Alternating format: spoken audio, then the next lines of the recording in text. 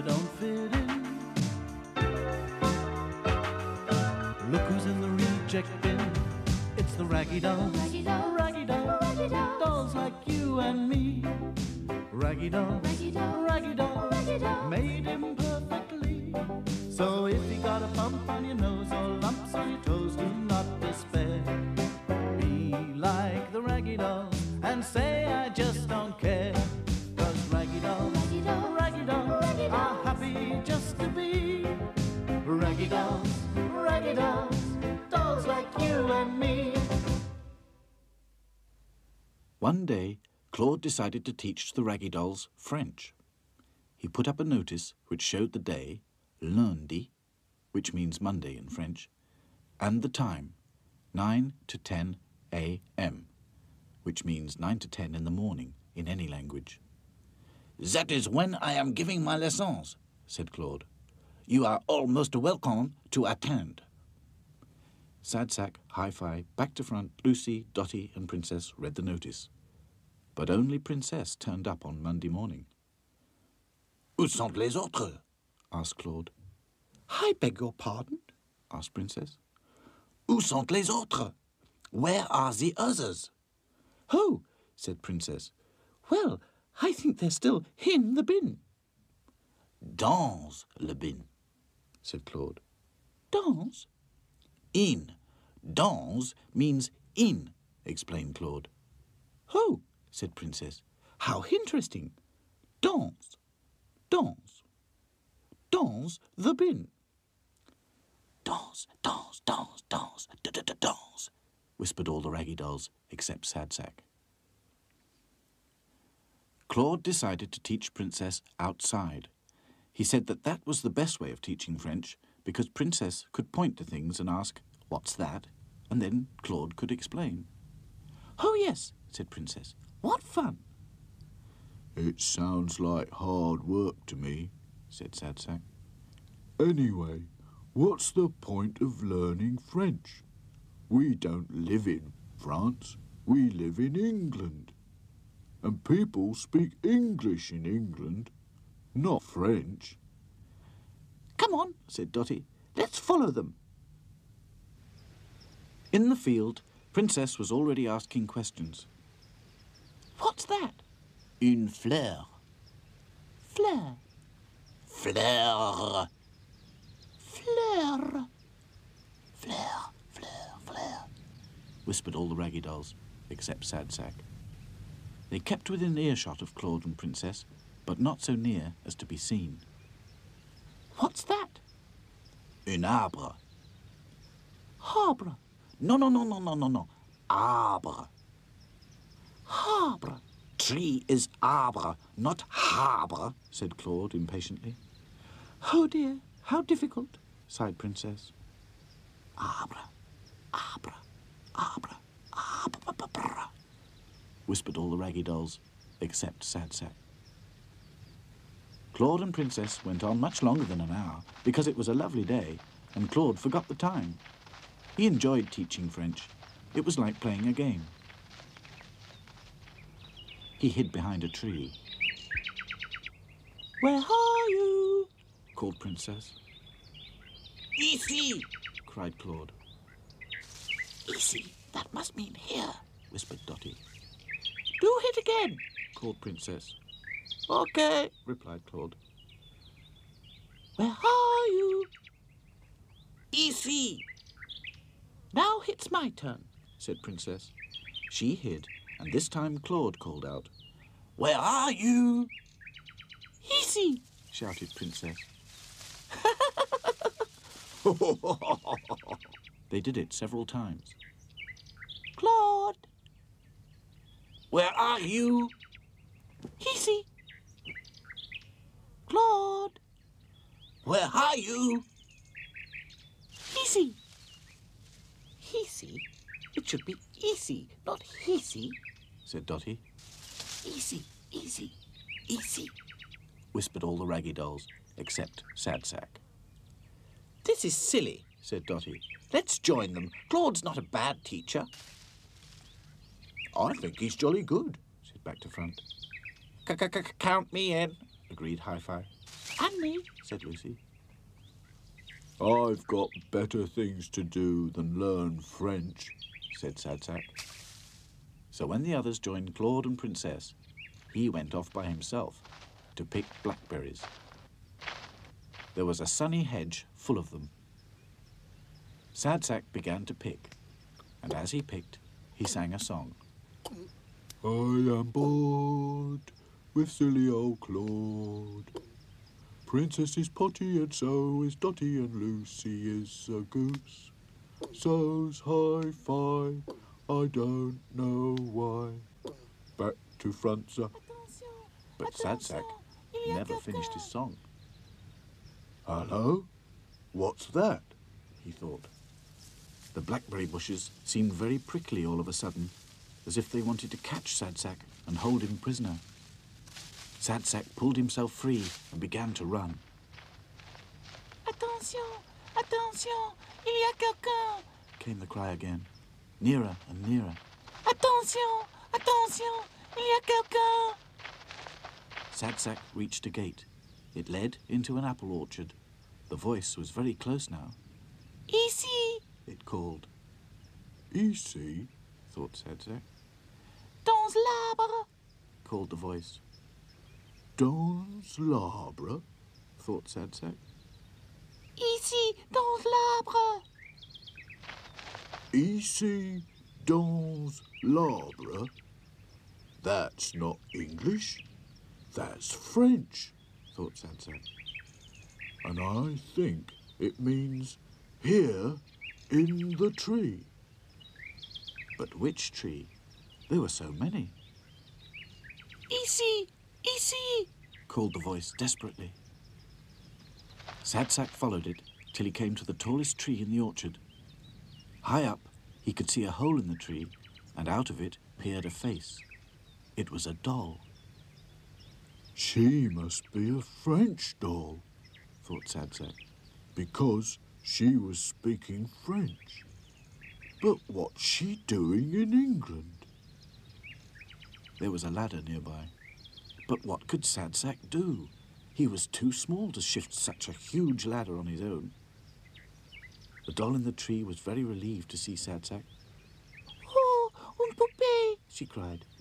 Et une poupée qui peut marcher. Magnifique. Oh, chère poupée, voulez-vous m'aider? Oh, je suis très content maintenant. I understand a bit of French, Said Sadsack. but if you'll excuse me, I'll go and fetch my friends. They'll help you down. Won't be a tick. Sadsack ran back as fast as he could, shouting, Raggy Dolls to the rescue! and in no time, because the Raggy Dolls were very good at doing things together, the French doll was safely down on the ground again. She told Claude all about herself, in French, of course. She was called Nicole, and she belonged to a girl called Anne-Marie. They were staying in England for a holiday, and the farmer had told them they could pick apples in his orchard. Anne-Marie had put her in the tree to watch, and then she'd forgotten all about her. Nicole asked Claude what was English for thank you. Claude, comment dites-vous merci en anglais? She asked. En anglais, merci, c'est thank you. Explained Claude. Thank you, Princess, Dotty, back to front, Hi-Fi, Lucy et Claude. Et thank you surtout, cher Sadsack. Said Nicole. Just then, they saw a girl running towards them through the trees. She was calling Nicole, Nicole. and looking very worried. It is Anne-Marie. Said Claude. We'd better hide then. Said Dotty. Come on, everybody. Goodbye, called the Raggy Dolls. Au revoir. Called Nicole. That means until I see you again. Explained Claude. Au revoir. How interesting. I think I'll learn French after all, Said Sadsack. Raggy dolls, raggy dolls, are happy just to be. Raggy dolls, dolls. dolls like you and me. One winter's night, it was very cold in Mr. Grimes' toy factory. It was so cold that it turned all the Raggy Dolls' noses blue. Oh, heck, I'm shivering so much, Said Lucy. I think my legs are going to drop off. Well, when's it going to get warmer? Asked Hi-Fi. Never, Said Sadsack gloomily. it'll be winter forever and ever and ever. Don't be silly. Said Dotty. Let's do some exercises to keep ourselves warm. Ready? 1, 2, 3, 4. 1, 2, 3, 4. 1, 2, 3, 4. 1, 2, 3, 4. 1, 2, 3, 4. 1, 2, 3, 4.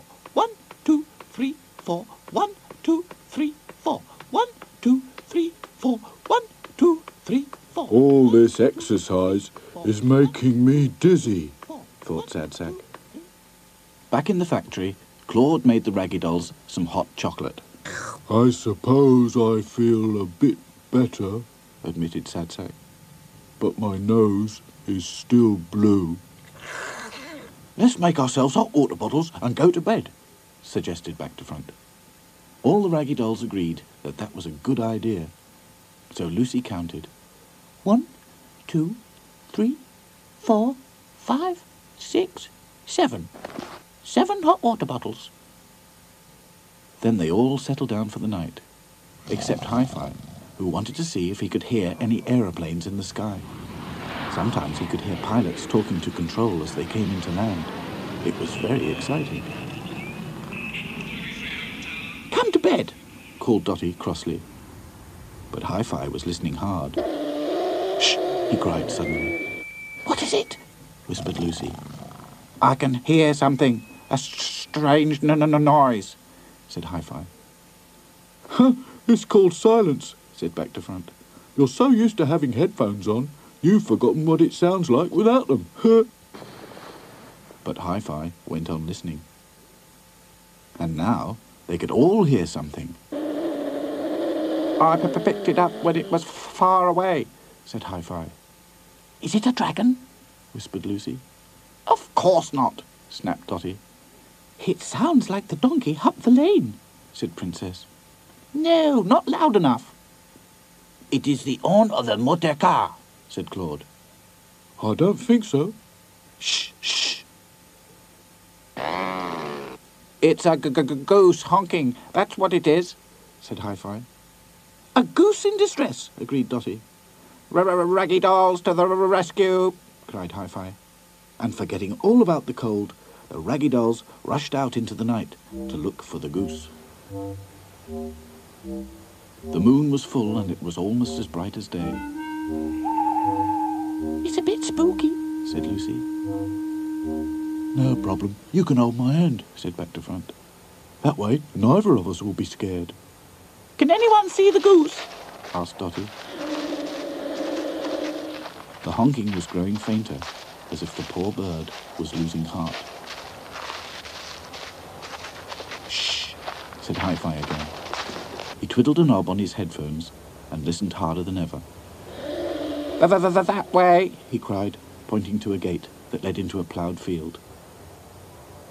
Attendez! Attendez! Over there! Cried Claude. And there was a white shape far away in the middle of the field. It's the goose! Exclaimed Dotty. Be careful, Warned Lucy. it might bite. But there was no danger of that.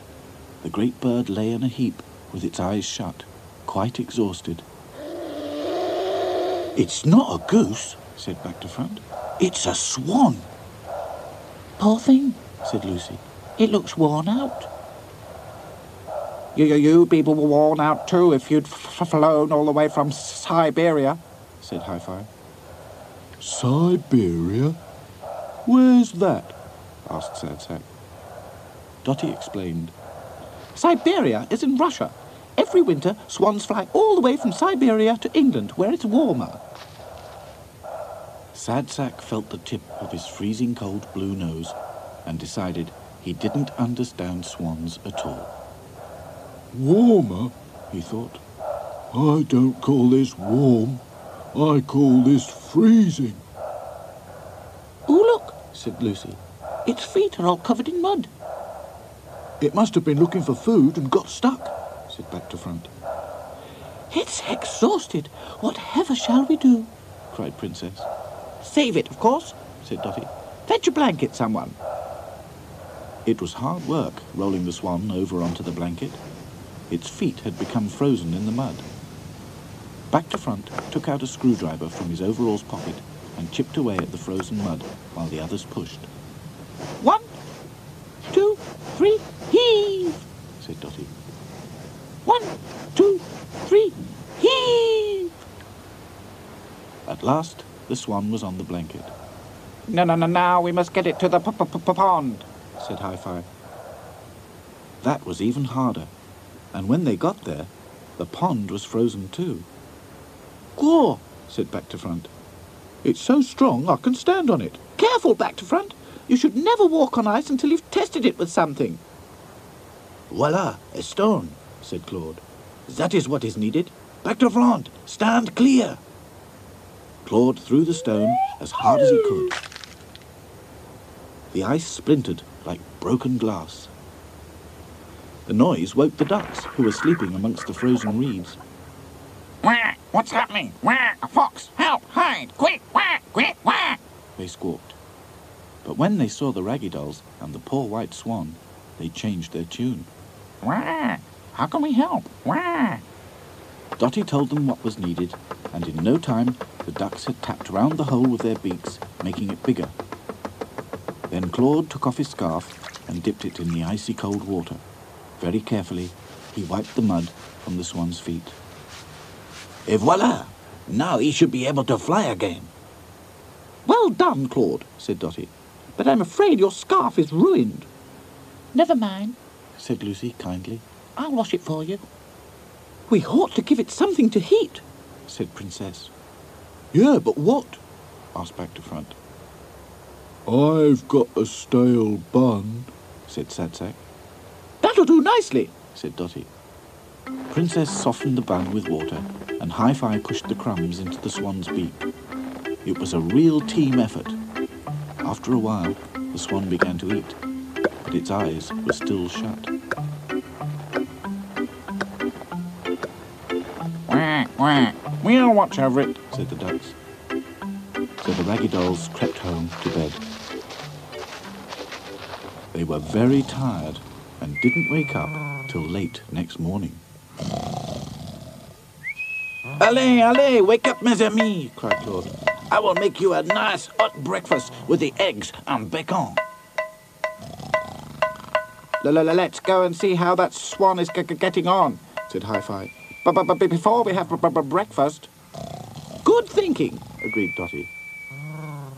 I suppose it is a good idea, thought Sadsack, even though he was hungry. When they reached the pond, they found that the hole had frozen over again in the night, and the great white Swan had gone. There was just the blanket left on the cold, frosty ground. But on the blanket, the Raggy Dolls saw 7 beautiful feathers, as if the Swan wanted to say, "Thank you, Lucy, Hi-Fi, Back to Front, Dotty, Princess, Claude, and Sadsack, for saving my life on a cold winter's night."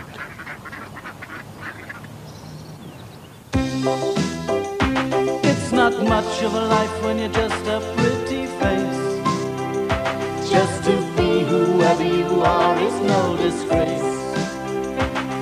Look around and you will find people of every kind, like the Raggy Dolls, Raggy Dolls, Raggy Dolls, Raggy Dolls, dolls like you and me. Raggy Dolls, Raggy Dolls, Raggy Dolls, Raggy Dolls, made imperfectly.